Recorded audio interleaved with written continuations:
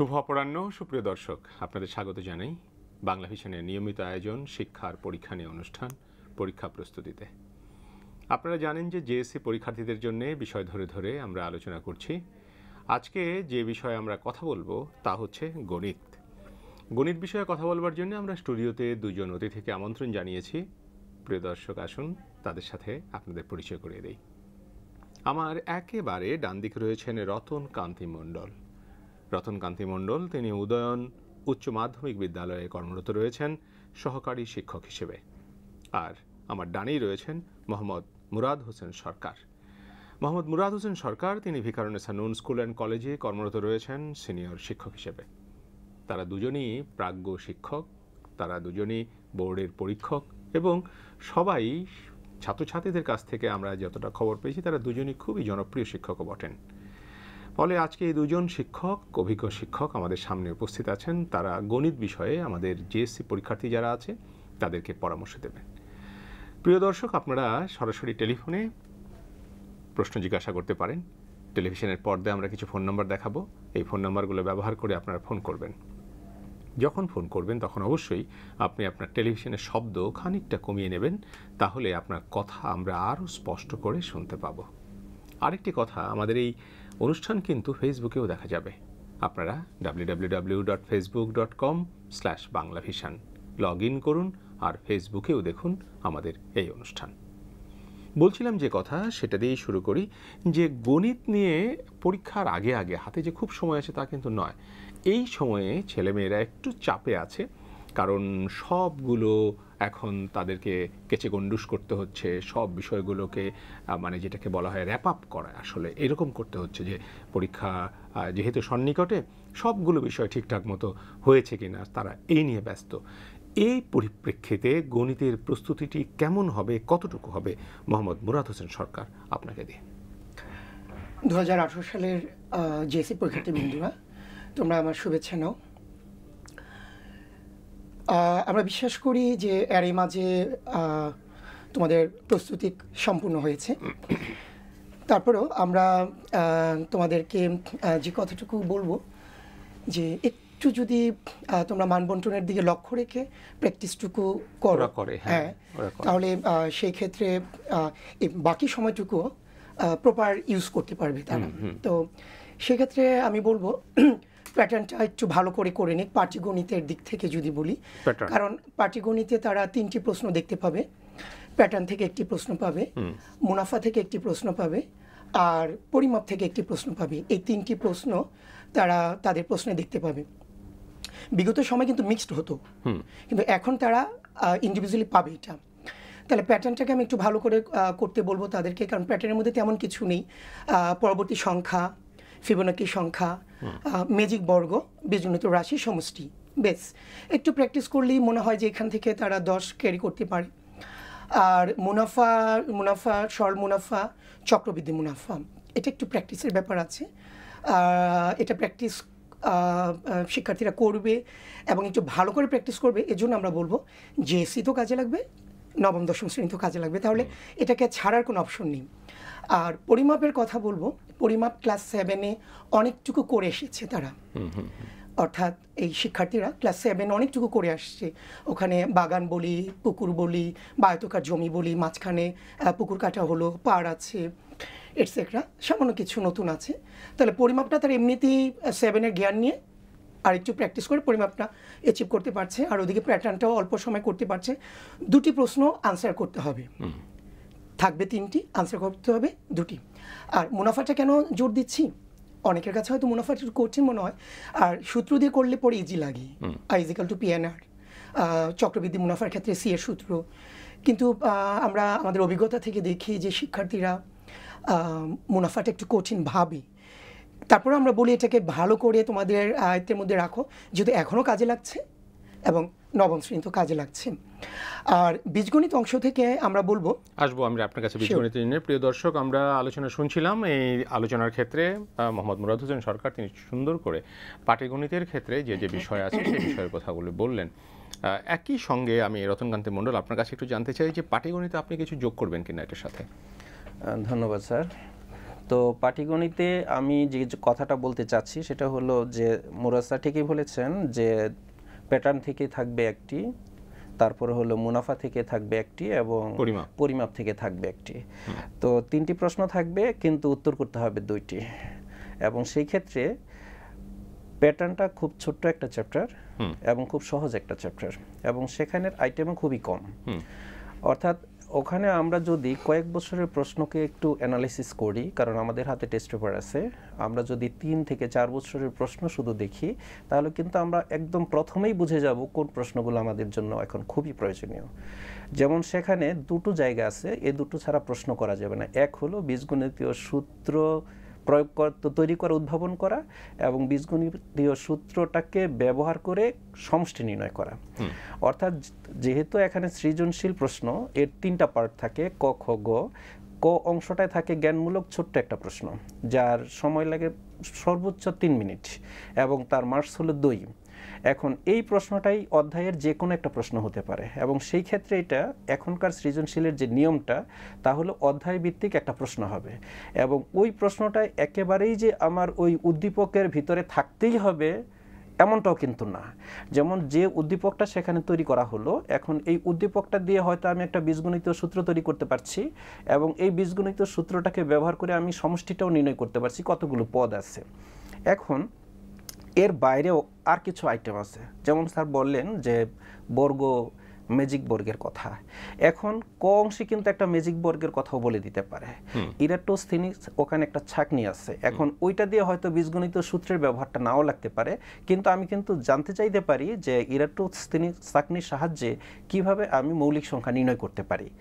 এরকম একটা আলাদা প্রশ্ন হতে পারে। আমি বলতে চাচ্ছি এটা খুবই সহজ একটা জায়গা, এবং আমাদের শিক্ষার্থীরা যদি একটু আলাদাভাবে এটার উপর গুরুত্ব দেয় তাহলে সহজেই একটি প্রশ্নের উত্তর তারা দিতে পারে। এটা হচ্ছে প্যাটার্ন থেকে। এবং এরপর আমি বলবো মুনাফা, যেহেতু 2 ধরনের মুনাফার এখানে কর্মকাণ্ড, একটা হলো সরল মুনাফা আর একটা হলো চক্রবৃদ্ধি মুনাফা। আমরা প্রশ্ন যদি দেখি তাহলে বেশিরভাগ সময় দেখব সরল মুনাফা এবং চক্রবৃদ্ধি মুনাফা কম্বাইন্ড একটা কোশ্চেন হয়। অর্থাৎ যারাই প্রশ্নটা তৈরি করি বা করে তাদেরকে কী করতে ভাবতে হয় যেন প্রশ্নটায় এমন কিছু ইনফরমেশান থাকে যেন স্টুডেন্টরা সরল মুনাফা, আমাদের ডিমান্ড কি, অর্থাৎ আমাদের শিক্ষণফল হলো এখানে 2টো, একটা হলো সরল মুনাফা নির্ণয় করতে শিক্ষার্থীরা পারছে কিনা, আর একটা হলো চক্রবৃদ্ধি মুনাফা নির্ণয় করতে পারছে কিনা। এখন আমাকে উদ্দীপকটা এমনভাবে তৈরি করতে হবে যেন আমি 2টো প্রশ্নে তার উত্তরটা আমি তার কাছ থেকে জানতে পারি। ফলে এই জায়গাটা একটু বড় জায়গা, কম্পারেটিভলি প্যাটার্নের চেয়ে একটু বড় জায়গা। তো শিক্ষার্থীরা 2টার মধ্যে যদি কম্বিনেশন ঠিকমতো না করতে পারে তাহলে দেখা যায় এখানে ভুল করে ফেলে অনেকেই। কিন্তু এর চেয়ে আবার সহজ একটা ধাপ হলো পরিমাপ। যেহেতু আমি বলবো শিক্ষার্থীদের 2টা প্রশ্নের উত্তর করতে হয়, সুতরাং তাকে 2টা প্রশ্নটাকে সবসময় 100% ওকে থাকতে হবে, এবং ওইটা হওয়ার পর তারপর তারা মুনাফার দিকে গুরুত্ব দিতে পারে। তার মানে আপনি বলছেন যে প্যাটার্ন আর পরিমাপ এই 2 পি কে সামনে রাখলে কাজ হবে, অনেক সহজ হবে। যেমন পরিমাপটা কেন সহজ বলা হচ্ছে, এখনো কিন্তু আমাদের খুব নির্দিষ্ট কয়েকটা জায়গা আছে। একটা হলো ক্লাস 7-এ ওরা যেগুলো শিখেছে, যেমন ক্ষেত্রফল নির্ণয়, পরিসীমা নির্ণয়, আয়তন নির্ণয়। আমরা ওখানে চাচ্ছি হলো এই 3টা ডিমান্ড, অর্থাৎ আমাদের শিক্ষণফল হলো পরিমাপ করবে, সে কি পরিমাপ করবে, একটি ক্ষেত্রের পরিসীমা নির্ণয় করতে সে জানবে। সুতরাং যেই প্রশ্নটাই থাকবে সেখানে একটা অংশ থাকতে পারে পরিসীমা নির্ণয় করো। আরেকটা ডিমান্ড হলো আমাদের সে যে কোনো ক্ষেত্রের ক্ষেত্রফল নির্ণয় করতে পারবে, হতে পারে সেটা ত্রিভুজ, হতে পারে ওইটা বর্গ, হতে পারে সেটা আয়ত, হতে পারে সেটা সমান্তরিক, হতে পারে ওইটা রম্বস। এখন এই কয়টা ক্যাটাগরি আমার ওখানে আছে, ফলে শিক্ষার্থীরা এই সব কয়টা জিনিসের ক্ষেত্রফল নির্ণয় করা শিখবে। তাদের কাছে সহজ কেন, কারণ ক্লাস 7-এ তারা এই কাজটা করে আসছে। এবার নতুন ওদের কাছে আরেকটা কি মনে হচ্ছে, একটা আয়তন নির্ণয়, এবং আয়তন নির্ণয় করতে গেলে আমি আবার বলবো সে একটা পুকুরের আয়তন নির্ণয় করতে পারবে, কারণ পুকুরের দৈর্ঘ্য আছে, প্রস্থ আছে, উচ্চতাও আছে, এবং স্বর্ণের বারের সে আয়তন নির্ণয় করতে পারবে। এখন এই আয়তন নির্ণয় করা আর রাস্তার ক্ষেত্রফল নির্ণয় করা, এর বাইরে কিন্তু পরিমাপে আর কিছুই নাই। ফলে দেখা গেল যে এই 2টো চ্যাপ্টার ওর কাছে একটু ভালো করে এটা দেখো, অন্তত একটু ভালোভাবে দেখবে, বাধাই করা সেটাও ক্ষেত্রফল, হ্যাঁ ভালো করে দেখবে, এবং দেখলে কি হবে ওর কিন্তু 2টা প্রশ্নের উত্তর এখানে হয়ে যাচ্ছে। সুতরাং আমি স্টুডেন্টকে বলবো, আমার শিক্ষার্থীদের বলবো, এখনো আমাদের হতাশ হওয়ার কিছু নেই, অনেক সময় আছে। আমি তো বলি অনেক সময় আছে, কারণ আমি যদি 1 মাস সময় ভালোভাবে পড়াশোনা করি, আমার যে সিলেবাসটুকু আছে, যেইটুকু আমার এরিয়া, এইটুকু কিন্তু অ্যাচিভ করা সম্ভব। 650 পরীক্ষা দিতে হবে সম্ভব। আর হ্যাঁ, 650 পরীক্ষা দিতে হবে, এটা একটু কমে আসছে। এদের কাছে একটা নতুন একটা প্যাটার্নও আসছে বাংলা এবং ইংরেজিতে, কিন্তু এটাতে হতাশ, মানে আমাদের তো প্যাটার্ন দিয়েই দেওয়া আছে, আর দিয়েই দেওয়া আছে বলে এরকম না যে আমরা এখানে একেবারে নতুন কিছু, আমাদের তো কোনো কিছুর বাইরে না। ধন্যবাদ। আমরা একটু বীজগণিত নিয়ে কথা বলি। বীজগণিতের ক্ষেত্রে মোহাম্মদ মুরাদ হোসেন সরকার, আপনি বলতে চাচ্ছিলেন যে বীজগণিত নিয়ে আপনি কিছু বলবেন। বীজগণিতীয় সূত্রাবলী ও প্রয়োগ, বীজগণিতীয় ভগ্নাংশ, সরল সহজ সমীকরণ, হ্যাঁ, এটা নিয়ে একটু কথা বলুন। এখানে যদিও বীজগণিতে আমরা 4টি অধ্যায় দেখতে পাই, চতুর্থ, পঞ্চম, ষষ্ঠ এবং সপ্তম। তো শিক্ষার্থীরা এক্ষেত্রে 4টি অধ্যায় প্র্যাকটিস করবে, কিন্তু সৃজনশীলে তারা সপ্তম অধ্যায়টি দেখতে পাবে না, অর্থাৎ সেট চ্যাপ্টারটি তারা সৃজনশীলে পাবে না। তাহলে কথা হচ্ছে সেট চ্যাপ্টারটি কি তারা করবে না? করবে। কেন করবে? কারণ বহু নির্বাচনী প্রশ্নটি থাকবে। তাহলে এখন প্রশ্ন বীজগণিতে থাকবে 4, 5 এবং 6। 4-এ থাকবে বীজগণিত সূত্রবলী প্রয়োগ। এখন বীজগণিত সূত্রবলী প্রয়োগ কঠিন ভাবার কোনো কারণ নেই, ঠিক পরিমাপের মতো করে আমরা আবার করে ওদেরকে উৎসাহিত করব যে ক্লাস 7-এ শিক্ষার্থীরা করে আসছে, ওখানে তারা এই ধরনের প্র্যাকটিস করে আসছে। তাহলে অষ্টম শ্রেণীতে গিয়ে তারা একটু বেশি প্র্যাকটিস করছে, ওটা কি সম্বল হিসেবে নিয়ে তারা বর্গ এবং ঘন এখান থেকে তারা মান নির্ণয় করছে, একটু লসাগু গসাগু থাকছে।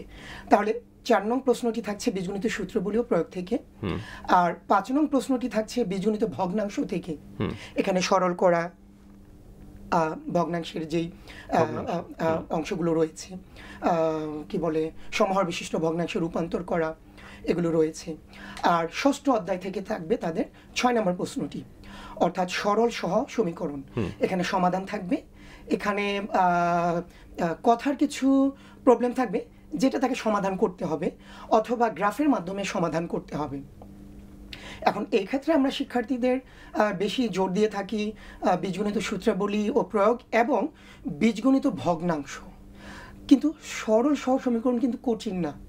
তাহলে আমরা কেন ওই দুটাকে বেশি প্রাধান্য দিচ্ছি, যে ওই দুটা তোমরা বেশি প্র্যাকটিস করো, আগে এনশিওর করো দুটো আনসার করতে পারবে, তারপরে তুমি সরল সহ সমীকরণটা প্র্যাকটিসে রাখো। ওখানে গ্রাফের একটা ব্যাপার আছে। কোথায়? সরল সহ সমীকরণে। তো এই কারণে এটা একটু দূরে রাখতে চাই। এটা কিছু শিক্ষার্থী গ্রাফকে খুব কঠিন মনে করে, বা আমরা এটা প্রায় সময় বলে থাকি যে পেন্সিল যখন শার্প করা থাকে না, তখন দুটো সরলরেখা যখন ছেদ করবে, ছেদ বিন্দুতে খুঁজে পেতে কষ্ট হয়। যদিও এটার অল্টারনেটিভ ওয়ে আমরা তাদেরকে শেখাই, কিন্তু এই অল্টারনেটিভ ওয়ে তো সব শিক্ষার্থী জানছে না। তারা দুটি সরলরেখা আঁকবে, একে কোথায় ছেদ করলো ছেদ বিন্দুটা খুঁজে পাবে। এখন যদি আমার পেন্সিলটা শার্প করা না থেকে মোটা দাগ হবে, মোটা দাগ হলে একাধিক ছেদ বিন্দু বের হবে। কেউ হয়তো ভাবছে 4-5, কেউ হয়তো ভাবছে না কোনগুলো গুরুত্ব দিবে। তাহলে এই ক্ষেত্রে আমরা তাদেরকে বলছি বীজগণিত সূত্রবলী প্রয়োগ এবং ভগ্নাংশটা বেশি গুরুত্ব দিই। ভগ্নাংশ, রাইট। এখান থেকেও আমরা বলবো যে আমাদের যখন সৃজনশীল প্রশ্ন হবে, ক যে প্রশ্নটি তারা পাবে সেটি উদ্দীপকের উপর নির্ভরশীল হতেও পারে, নাও হতে পারে। তবে এই প্রসঙ্গে আমি একটি কথা বলবো, এটা আমাদের অনুষ্ঠানের মাধ্যমে পুরো দেশের সকলকে জানাতে চাই যে সংজ্ঞা এবং সূত্র থাকার কোনো অপশন নাই। হয়তো কেউ কেউ বলবে টেস্ট পেপারে আমরা কোনো বোর্ডে দেখেছি, সেটি ভুল হয়েছে, সেটি হওয়া উচিত ছিল না, ভবিষ্যতে হবে না বলে আমরা বিশ্বাস করছি। তাহলে ক নং প্রশ্নের সংজ্ঞা এবং সূত্র থাকবে না, কিন্তু কোন একটি প্রশ্ন থাকবে যেটি তাকে প্রয়োগ করতে হবে। এখন আমরা যদি বলি যে a+b² সূত্র লেখো, তাহলে সূত্র কিন্তু সে জানে, মুখস্থ থেকে লিখে দিবে। কিন্তু তাকে যদি আমরা বলি যে 5p - 3q² বা হোল কিউবের কত হয়, মান কত, তাহলে সে কিন্তু এখানে চিন্তা করবে, ওই সূত্রটা এখানে অ্যাপ্লাই করবে। তাহলে এই ধরনের কয়েক প্রশ্নটি আমরা এ থেকে কনফার্ম করলাম যে উদ্দীপকের উপরে থাকতেও পারে, নাও থাকতে পারে। আর একটু বলবো খ এবং গ সম্পূর্ণ উদ্দীপক নির্ভর হবে। এটা উদ্দীপক। ধন্যবাদ মুরাদ হোসেন সরকার। আমি আসবো আপনার কাছে বিস্তারিত শুনবার জন্য। প্রিয় দর্শক, আমাদের এই যে আলোচনাগুলোর মধ্যে এখন যেহেতু পরীক্ষার সামনে হাতে অল্প কিছু সময় আছে, এর মধ্য দিয়েই কিন্তু সমস্ত কাজ এগোতে হবে। এই কারণে আমরা একটু সুনির্দিষ্ট করে বলতে চাই যে আসলে ওরা কোন কোন বিষয়ের প্রতি আর একটু গভীর মনোযোগ দেবে। রতনকান্তি মণ্ডল, আপনার কাছে একটু বীজগণিত নিয়ে কথা বলতে চাই। যেভাবে আপনি পাটিগণিত নিয়ে বলছিলেন যে দুটো ভালো করে পড়ে তারপরে এটার সঙ্গে যুক্ত করুন, আপনি কি সুনির্দিষ্ট করতে পারেন, আরেকটু র্যাপ আপ করতে পারেন কিনা? আচ্ছা, তো সেক্ষেত্রে আমি যা বলবো, মুরাদ সাহেব যেটা বলেছেন ঠিক একইভাবেই বলবো যে ওদের যে চতুর্থ অধ্যায়টা আছে, অর্থাৎ বীজগণিতীয় সূত্রাবলী ও প্রয়োগ, এই চতুর্থ অধ্যায়টা আমাদের এখানে রিপিট একদম ক্লাস 7-এ অনেক বিশাল একটা অংশ ছিল, সেখান থেকে শুধু একটা পার্ট এখানে বাড়ছে, ঘন নির্ণয়ের অংশটা বাড়ছে। তো ঘন নির্ণয় তো একটা সূত্রের প্রয়োগ শুধুমাত্র, তো তা কিন্তু আমাদের উদ্দীপকের সরাসরি ব্যবহার হলো এখানে। সুতরাং আমাদের বীজগণিতে প্রশ্নের উত্তর করতে গিয়ে আমাদের এই চতুর্থ অধ্যায়টাকে উত্তর করতেই হয়। বেশিরভাগ সময় দেখা যায় যে এর বাইরে যাওয়া অনেক শিক্ষার্থীর পক্ষে সম্ভব হয় না। কারণ কি, ওই যে বলা হলো যে যদি তারা সরল সহ সমীকরণের উত্তরটা দেখা যায় ওখানে গ্রাফ আসলো এবং অনেকেই তা পারছে না, তখন কিন্তু তারা এখানে ফিরে আসে। তো এই জায়গাটায়ও আমি বলবো আমাদের আইটেম দুটো, একটা হলো a+b হোল স্কোয়ারের সূত্রের প্রয়োগ, আর একটা হলো a+b বা a-b হোল কিউবের সূত্রের প্রয়োগ। আমরা দুটো জিনিস চাচ্ছি। তাহলে হোল স্কোয়ারের সূত্র কি, অর্থাৎ উদ্দীপকে একটা মান দেওয়া থাকলো, এখন সেই মানটাকে ব্যবহার করে তারা আরেকটা প্রমাণ করবে বা দেখাবে অথবা মান নির্ণয় করবে। তার মানে ওইটা বর্গের একটা প্রয়োগ আছে, আর একটা হলো ওই মানটাকেই ব্যবহার করে তারা ঘন নির্ণয়ের কাজটা করবে। এবং এখানে এই চতুর্থ অধ্যায়ে অনেকগুলো জিনিস আছে, আর অনেকগুলো কিছু আছে, যেমন এখানে উৎপাদক আছে, লসাগু গসাগু আছে।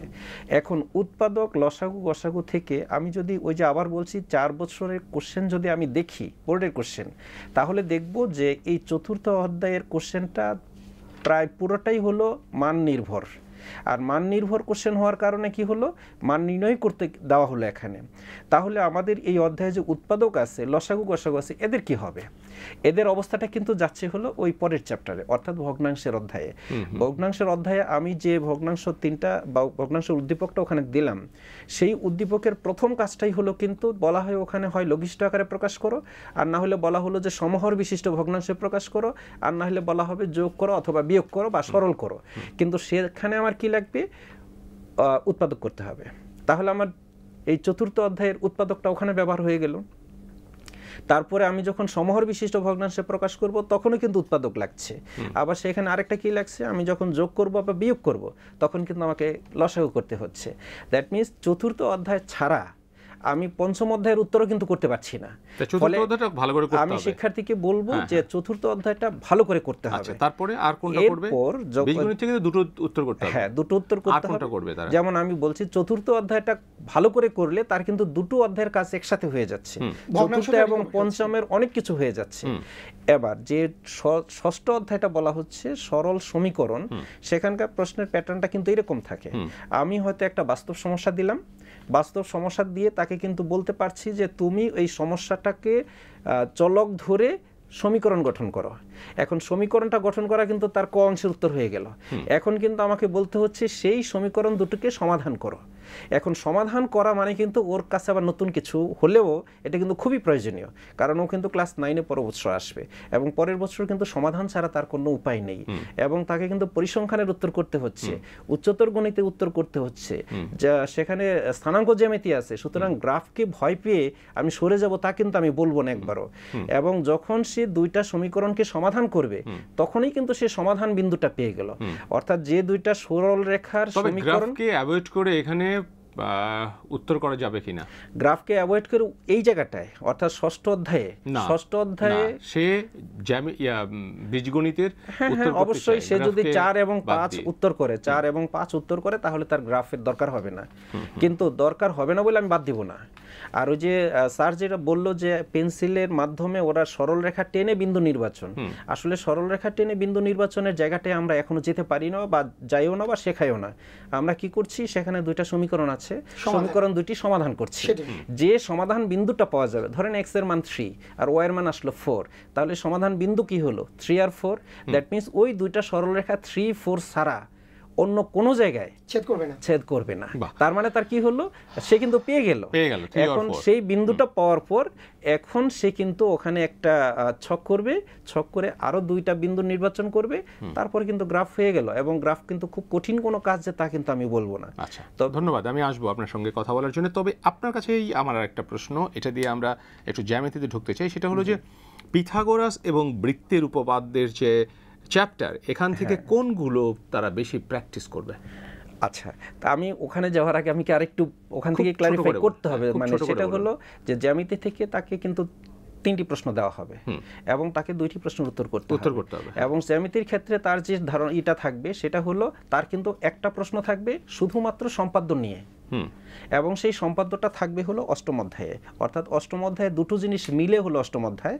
সেখানে হলো চতুর্ভুজের যে অধ্যায়টা আছে ওখানে উপপাদ্যও আছে, সম্পাদ্যও আছে, বা সম্পাদ্যের অংশটা সম্পূর্ণটাই ওখানে আছে।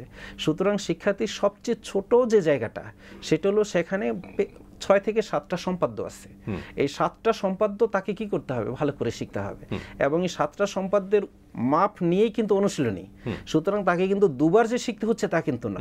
সুতরাং তাকে প্রথমে নিশ্চিত করতে হবে সে ওই 7টা সম্পাদ্য থেকে যে প্রশ্নটা হবে সেই প্রশ্নের উত্তরটা ও সঠিকভাবে করবে। এবং সেই ক্ষেত্রে চিত্রটা সঠিক করতে হবে, এবং চিত্রের নিচে বিশেষ নির্বাচন লিখতে হবে, এবং তারপর অঙ্কনের বিবরণ করতে হবে। চিত্রের উপরে আমরা বিশেষ নির্বাচন লিখব না, এই কথাটা তাকে খেয়াল রাখতে হবে। আর আমি বলবো যে সম্পাদ্য আঁকার সময় সম্পাদের চিত্রটা বাম পাশের পৃষ্ঠায় সম্পাদের চিত্রটা করে তাকে যেন ডান পাশের পৃষ্ঠাটা নিয়ে তাকে অঙ্কনের বিবরণটা ক্লোজ করতে হয়। এরপরেই তাকে যেতে হবে 9ম অধ্যায় এবং 10ম অধ্যায়ে। 9ম এবং 10ম অধ্যায় থেকে আমাদের কিন্তু প্রশ্নের মধ্যে একটু জটিলতা আছে, আমি যে এখনো বলি। সেটা হলো 10ম অধ্যায়টাকে আমরা সবসময় বলছি যে একটা খুবই গুরুত্বপূর্ণ একটা অধ্যায়, বৃত্ত সংক্রান্ত। ওখানে বেশ কিছু উপপাদ্য আছে এবং অনুশীলনী আছে, আবার পিথাগোরাসকে অ্যাভয়েড করে নয়। সুতরাং শিক্ষার্থীকে ঠিক করতে হবে আমি সম্পাদ্য ফিক্সড করছি, আমি এটা উত্তর করব, হ্যাঁ সম্পাদ্য আমাকে দিতেই হবে। এবার আমি 9 অথবা 10 এই দুটোর কোনো একটাকে নিশ্চিত করে নিতে হবে। তবে সব সময় 10 থেকে প্রশ্ন থাকবেই। 10 মানে কোনটা? বৃত্ত। মানে বৃত্ত থেকে নিয়মিত প্রশ্ন থাকে। বৃত্তের আবার আরেকটা জায়গা আছে, সেখানে হলো পরিমাপের একটা জায়গা আছে। বৃত্তের মধ্যে কোনগুলো বেশি করে প্র্যাকটিস করা দরকার, মানে কোনগুলো আসতে পারে? আচ্ছা, বৃত্তের ওখানে যে কয়টা উপপাদ্য আছে সেই উপপাদ্যগুলোর মধ্যে তার সবচেয়ে গুরুত্বপূর্ণ উপপাদ্য হলো যেমন বৃত্তের কেন্দ্র থেকে সমদূরবর্তী সকল যে পরস্পর সমান, অথবা কেন্দ্র থেকে সমদূরবর্তী যেগুলো সমান হলে কেন্দ্র থেকে সমদূরবর্তী, এই দুটো দেখা যায় যে আমাদের যখনই আমরা প্রশ্ন করি এই দুটো উদ্দীপকের সাথে সংশ্লিষ্ট হয়ে যায়। আরেকটা জায়গা হলো যে বৃত্তের কেন্দ্র থেকে বেশ ভিন্ন যে কোনো জ্যায়ের উপর অঙ্কিত লম্ব ওই জ্যায়ের উপর লম্ব হয়। এটা হলো আসলে কি সমাদ্বিখণ্ডিত। এটা আসলে কি আমরা প্রশ্নটা তখন সেভাবেই ঠিক করি, অনুশীলনী থেকে যে কোনো একটা প্রশ্নকে আগে ঠিক করা হয়। এখন সেই অনুশীলনী প্রশ্নটাকে উত্তর করতে গিয়ে যে উপপাদ্যটা ব্যবহার করতে হবে সেই উপপাদ্যটাই কিন্তু এখানে চলে আসে। সুতরাং শিক্ষার্থীকে একেবারে নিশ্চিত করে বলা যায় না তুমি এই দুটো উপপাদ্য করো, বাকিগুলো করার দরকার নাই, এরকম আমরা বলবো না। আমার কথা হলো যে অধ্যায়টা সৃজনশীলের জন্য আমাকে পছন্দ করতে হবে সেই অধ্যায়টা একদম কমপ্লিট ভালোভাবে শিখতে হবে। হ্যাঁ, মোহাম্মদ মুরাদ হোসেন সরকার, যে প্রসঙ্গ নিয়ে কথা বলছিলাম এই বিষয়ে আপনি আপনার সুচিন্তিত মতামত দেবেন পুরো বিষয় নিয়ে, কিন্তু তার আগে একটা টেলিফোনে যাব। একজন অপেক্ষায় আছেন। প্রিয় দর্শক, কে আছেন ফোনে? হ্যালো হ্যালো হ্যালো, সুপ্রিয় দর্শক, হ্যালো। জি হ্যালো, আসসালামু আলাইকুম। ওয়ালাইকুম আসসালাম, কে বলছেন, কোথা থেকে? জি হ্যালো, আমি আলিফ, ঢাকা থেকে বলছি। কি প্রশ্ন? স্যার, গত অনুষ্ঠানে যে আপনারা যে গণিত নিয়ে অনুষ্ঠান করেছেন তাতে আপনারা বলছিলেন যে জেএসসি থেকে যে সেটের অঙ্ক বাদ দেওয়া হয়েছে, কিন্তু আমাদের অর্ধবার্ষিক আর মডেল টেস্ট পরীক্ষায় আমাদের সেটের অঙ্ক আসছে। তো আমি এখন শিওর হতে চাই যে আমাদের কি সেট কি আদৌ থাকছে জেএসসিতে? বাহ, খুব ভালো একটা কথা। এইটি নিয়ে মানে আমাদের দেখুন আমাদের শিক্ষা ব্যবস্থার একটা চিত্র কিন্তু ফুটে উঠলো এর মধ্যে। মানে আমি যেমন একটু আগে একটি কথা বলেছি যে আমাদের বাংলা ভিশনের প্রোগ্রামের মাধ্যমে সবাইকে আমরা জানাতে চাই যে ক প্রশ্নে সূত্র এবং কি সংজ্ঞা থাকবে এবং এটা আমরা সবার জন্য বলছি। বাংলাদেশের আমাদের মতো শিক্ষক, শিক্ষার্থী, অভিভাবক, টিচার সবাইকে জানাচ্ছি। ঠিক একইভাবে সেট থাকছে না এটা আমরা এই বাংলা ভিশনের মাধ্যমে সবাইকে জানাচ্ছি। সুতরাং যে সকল স্কুলের শ্রদ্ধেয় শিক্ষক মণ্ডলী আপনারা দেখছেন অনুষ্ঠান, যেহেতু এটা পরিপত্র জারি করা আছে যে সেট থাকবে না, আপনারা দিবেন না, এটা আপনাদের কাছে আমাদের অনুরোধ থাকবে। কারণ শিক্ষার্থীরা ওভাবে এখন আর তাদের দেওয়ার কিছু নেই, এখন তো ফাইনাল পরীক্ষার জন্য না, তারপর মডেল টেস্ট নেবে, এর মধ্যে আবার কোন স্কুলে টেস্ট পরীক্ষা নেবে। তো সেই ক্ষেত্রে আমরা আপনাদেরকে অনুরোধ করব আমাদের এই বাংলা ভিশন অনুষ্ঠানের মাধ্যমে যে আপনারা সেট চ্যাপ্টার থেকে সৃজনশীল করবেন না, যেহেতু এটা পরিপত্র জারি হয়েছে, এটা থাকবে না। হ্যাঁ, তবে বহু নির্বাচনী প্রশ্নে দিতে পারেন এবং ওখানে আপনারা দিবেন তাদের প্র্যাকটিসের জন্য।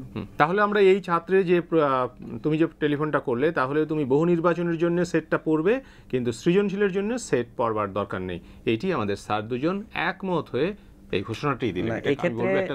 এই ক্ষেত্রে যদি ওদের স্কুলের টিচার, আমি শ্রদ্ধা রেখেই বলছি, ওনারা যদি এই কাজ করেও থাকেন, কিন্তু একেবারেই নিশ্চিতভাবে বলা যায় ও যে জেএসসি পরীক্ষা দিতে যাচ্ছে, জেএসসি পরীক্ষার কোনো প্রশ্নে এটা হওয়ার কোনো সুযোগ নাই। কারণ জেএসসি প্রশ্নটা করা হচ্ছে একদম এনসিটিভির গাইডলাইন মেনে। স্কুলের টিচাররা অনেক সময় এনসিটিভির যে পরিপত্রটা থাকে, প্রজ্ঞাপনটা থাকে, এটা অনেক সময় হয়তো তারা মিস করে। কিন্তু যখন আমি জেএসসির প্রশ্নের কথা বলবো, তখন কিন্তু সেখানে আমাদের বোর্ড থেকে এনসিটিভির প্রজ্ঞাপনটা দেওয়া হয়ে থাকে। ধন্যবাদ। আমরা এটা নিয়ে আর না বাড়াই, এটা মোটামুটি সিদ্ধান্ত হয়ে গেল। আমার কাছে মোহাম্মদ মুরাদ হোসেন সরকার, আপনার কাছে আমি প্রশ্ন রেখেছিলাম, সঙ্গে একটা কিছু যোগ করব। আমার কাছে আরেকটা প্রশ্ন, সেটা হলো যে Casio FX991 ES plus calculator ব্যবহার করা যাবে কিনা? Casio FX991 ES plus.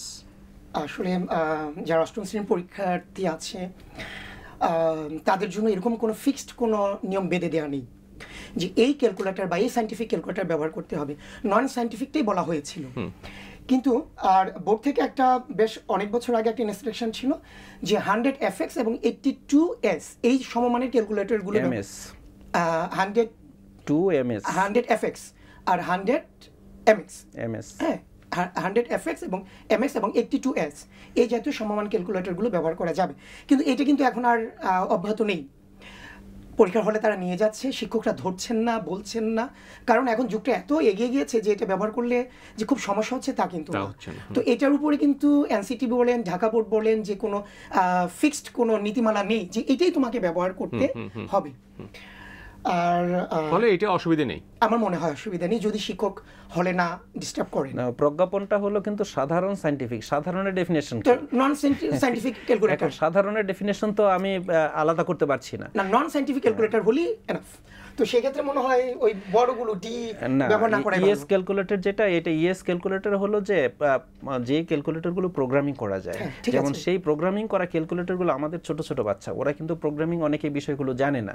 যেমন আমরা বুয়েটে যে ক্যালকুলেটরগুলো ব্যবহার করতে দেখি স্টুডেন্টদেরকে, সেখানে কিন্তু তারা প্রোগ্রামিংটা সেট করছে এবং একটা অঙ্ক খাতায় এক লাইন না লিখেও কিন্তু এটা সমাধান করা যায়। এবং সেই ইএস ক্যালকুলেটরের যে মনিটরটা আছে, সেই মনিটরটা কিন্তু নর্মাল ক্যালকুলেটরের চেয়ে অনেক বড়। এবং ইএস ক্যালকুলেটরের মনিটরে কিন্তু সমস্ত ফাংশন করা যায়, যোগ বিয়োগ গুণ ভাগ, তারপরে হলো বর্গমূল একই সাথে করা যায়। কিন্তু আমরা যদি 100MS যেটা আছে, FX-MS যেটা আছে, এই ক্যালকুলেটরে কিন্তু একসাথে এই সবগুলো ফাংশন করতে পারছি না।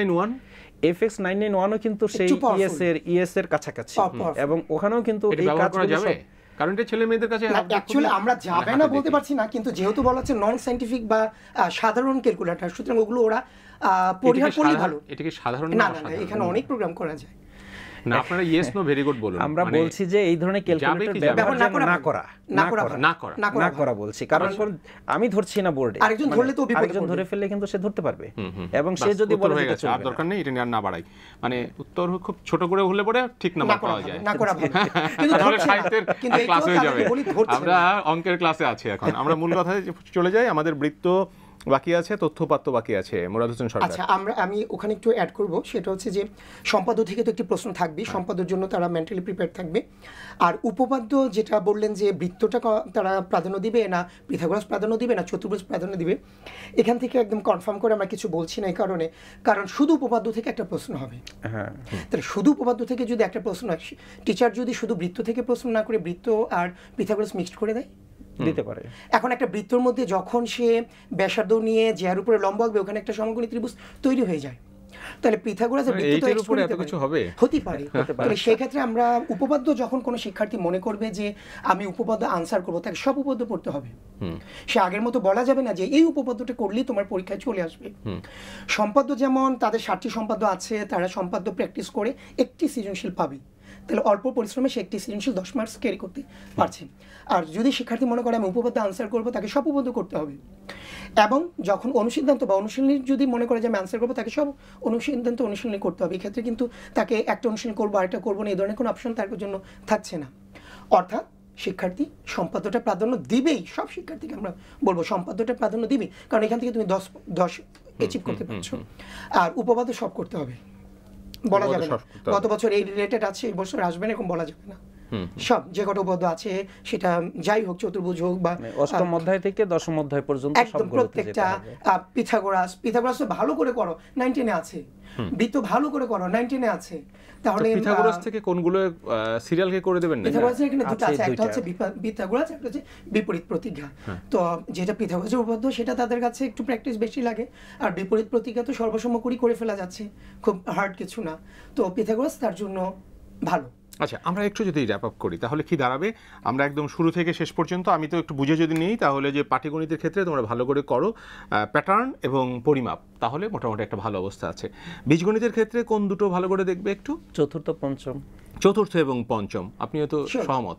হ্যাঁ, একটা হলো চতুর্থ এবং পঞ্চম একটু ভালো করে দেখো। আমার মনে হয় যে এই দিক থেকে দুটো বাকিগুলো আমরা নিরুৎসাহিত করব না, ভালো করে করবে। আমি বলছি যে একটা 60 টানছি। আর জ্যামিতির ক্ষেত্রে তারা সম্পাদ্য এবং উপপাদ্যটাকে এক্সট্রাটা অনেকে ঝামেলা মনে করে, যেটা অনুসিদ্ধান্ত বলি আমরা, কারণ প্রত্যেক সম্পাদ্য উপপাদ্যটা তারা ভালো করে প্র্যাকটিস করবে। এরপরে বাকি সব করতে হবে। জ্যামিতির ক্ষেত্রেও তাই, পাটিগণিতের ক্ষেত্রেও তাই, বীজগণিতের ক্ষেত্রেও তাই। এবং আপনারা যেটা বললেন সেটা হচ্ছে বহু নির্বাচনের জন্য পুরো বই, এটা নিয়ে কোনো কথা নেই। আর কি বলবেন? তথ্যপদ্য করতে হবে। তথ্যপথে তো এখানে দুটো প্রশ্ন থাকবে, তাকে একটা আনসার, এটা ওদের পক্ষে। এটা ক্লাস 7 এ করে আসছে, এখন একটু অ্যাড হলো, একটু আয়তলেখা এড বলতে এখানে কিন্তু আরেকটু বেশি কিছু ঢুকেছে, সেটা হলো পাইচিত্র ঢুকেছে, যেটা আমাদের ক্লাস 9 এ নেই। না, পাইচিত্র 9 এ নেই, 8 এও নেই। তাহলে ওইটাকে আমরা অতিরিক্ত ধরে নিই। তারা 7 এ যে ট্যালি করেছে, 7 এ যে গড় করেছে, এখন তারা একটু সারণী করে গড় করছে, সামান্য একটু বেশি প্র্যাকটিস করবে, ওই ধারণাটা কাজে লাগাবে। হ্যাঁ, তাহলে আর পাইচিত্র সাথে রতনকান্তি মণ্ডল, সব শেষে আপনি কি বলবেন? আমাদের হাতে কিন্তু খুব অল্প সময়, এই সময়ের মধ্যে আমরা হয়তো পরীক্ষা প্রস্তুতি আবার ওদের সামনে নিয়ে আসতে পারবো কিনা জানি না। একদম সবশেষে ওদের প্রথম যে পরামর্শটা আমি দেব স্যার, তাদের হলো প্রথম কথা হলো তাদের সামনেই কিন্তু টেস্ট পরীক্ষা, একেবারেই সামনে। অর্থাৎ হয়তো আর এক সপ্তাহ বা 10 দিনের মধ্যে ওদের টেস্ট পরীক্ষায় বসতে হচ্ছে বিভিন্ন স্কুলে, বিভিন্ন প্রতিষ্ঠানে। এখন টেস্ট পরীক্ষায় তারা তো পড়াশোনা করছে, টেস্টের পর ওদের হাতে যে সময়টুকু থাকবে, এই সময়টুকু তাদের যে 6টা সাবজেক্টে এখন পরীক্ষাটা দিতে হচ্ছে, তার মধ্যে গণিত খুবই গুরুত্বপূর্ণ একটা চ্যাপ্টার, এই বিষয়। এখন এই বিষয়টার উপর অনেক কিছু নির্ভরশীল। ক্লাস 9 এ আবার বিজ্ঞান নিতে গেলে সেখানে অনেক গুরুত্বপূর্ণ একটা অংশ। সেক্ষেত্রে আমি যা বলবো যে ওরা প্রথম যেটা ধারণা, ওদের একটা কনফিডেন্সের বিষয় আছে। ও কিন্তু এই 1 বছর পড়াশোনার পর ও কিন্তু বুঝতে পেরেছে কোন কোন অধ্যায়গুলো তার কাছে অনেক বেশি সাবলীল। এখন সে যেই অধ্যায়গুলোতে সাবলীল বেশি, আমি প্রথমেই বলবো তাদেরকে সেই অধ্যায়গুলোই পুনরায় রিভিশনটা করবে, কারণ ওখান থেকেই সে একমাত্র কনফার্ম বলতে পারবে যে আমি এটা থেকে অধ্যায় উত্তর করতে পারবোই। সেক্ষেত্রে ওই যে সহজ বিষয়, অবজেক্টিভের জন্য তাদের একটা বিষয় আছে, যেমন পাটিগণিত থেকে 10টি, বীজগণিত থেকে 10টি, জ্যামিতি থেকে 8টি এবং তত্ত্বউপাত্ত থেকে 2টি প্রশ্ন থেকে 30টি প্রশ্ন হবে, এবং 30টি প্রশ্নের উত্তর তারা কিন্তু 30 মিনিটে যে দিতে হবে এমন কিন্তু কথা না।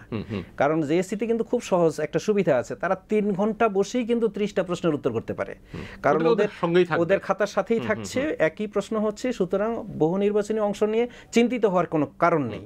সেক্ষেত্রে অবশ্যই তাকে যে কাজটা করতে হবে সেটা হলো পাটিগণিত থেকে 2টি প্রশ্নের জন্য আমি যা বলেছি সেটা হলো প্যাটার্ন ভালো করে করুক ওরা। ওটা হয়ে গেছে মোটামুটি। ধন্যবাদ রতনকান্তি মণ্ডল। আমরা সব শেষে, হাতে সময় কম, মুরাদ সাহেব আপনি কি বলবেন একদম শেষে? আমি খুব সংক্ষেপে তাদেরকে বলবো যে যেমন আমি অনুষ্ঠানে আসার সময় আমার কিছু শিক্ষার্থী বলছিল স্যার সময়ে ফুল অ্যান্সার করতে পারি না, এটা আমি একটু সংক্ষেপে বলবো। প্রতিটি সৃজনশীলে যদি তারা 20 মিনিট সময় ব্যয় করে, তাহলে আমি এটা পুরো জেএসসি সব শিক্ষার্থীকে বলবো, তোমরা একটা বাসায় বসে প্র্যাকটিস করো। প্রতিটি সৃজনশীলে 20 মিনিট করে সময় যদি ব্যয় করো, তাহলে সেক্ষেত্রে তোমার 7টা সৃজনশীল 140 মিনিট, আর 30 মিনিট যদি অবজেক্টিভে দিই 170 মিনিট, 10 মিনিট সময় তোমার হাতে থাকবে। তাহলে তুমি ভালো করে রিভিশন করে ভুল ভ্রান্তি সব খুঁজে বের করতে পারবে। আর আমরা যেভাবে বললাম যে ছোট ছোট ছোট করে এগুলো তোমরা প্র্যাকটিস করো, আশা করি ভালো ফল করতে পারবে। ভবিষ্যতে আবার দেখা হবে। আল্লাহ হাফেজ। ধন্যবাদ মুরাদ হোসেন সরকার, ধন্যবাদ রতনকান্তি মণ্ডল। আপনারা দুইজন চমৎকার করে অভিজ্ঞতার আলোকে পুরো বিষয় বললেন। প্রিয় দর্শক এবং পরীক্ষার্থীবৃন্দ, সব মিলিয়ে যে কথাটি সেটা হলো যে গণিত নিয়ে ভীত হবার কিছু নেই। গণিত থাকছে, থাকবে, সারা জীবনই গণিত, এবং এইটিকে যদি ঠিকঠাকভাবে আত্মস্থ করা যায়, একদম সময় মতো করে পরিবেশন করা যায়, তাহলে খুব ভালো ফল করা সম্ভবপর। আশা করি আমাদের পরীক্ষার্থীরা সেই কাজটি করবে, তাদের জন্য অনেক অনেক শুভকামনা থাকছে। প্রিয় দর্শক, আপনারা জানেন যে আমাদের এই অনুষ্ঠান আমরা করছি, সেদিক থেকে আগামী মঙ্গলবার যে আয়োজনটি হবে সেটি হচ্ছে আইসিটি বিষয় নিয়ে। সেদিন দুজন নূতন অতিথিকে নিয়ে আপনাদের সামনে উপস্থিত হব। দেখা হবে সেদিন। আজকে থাকবার জন্য অনেক অনেক প্রীতি, শুভেচ্ছা, শ্রদ্ধা। ভালো থাকুন, ভালো রাখুন। ধন্যবাদ।